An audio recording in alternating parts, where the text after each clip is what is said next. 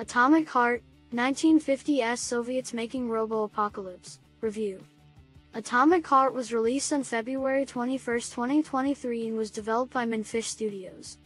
While not necessarily a horror game, it is horror-adjacent and plenty bloody, so I am here to review it and let you know if I think it's worth your time. Pros. Amazing setting and atmosphere. Incredibly diverse and engaging combat.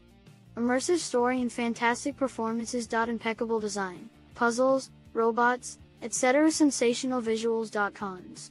A few bugs. Platforming isn't great. I was very impressed considering that this is Minfish Studios' first game. All in all, Atomic Heart is a great first-person shooter, and that's being said by someone who hates first-person shooters. It's got a decent story and its graphics are top tier. I still find it hard to believe that this is Minfish Studios' first game. The music in the game is amazing and fills the world with so much character.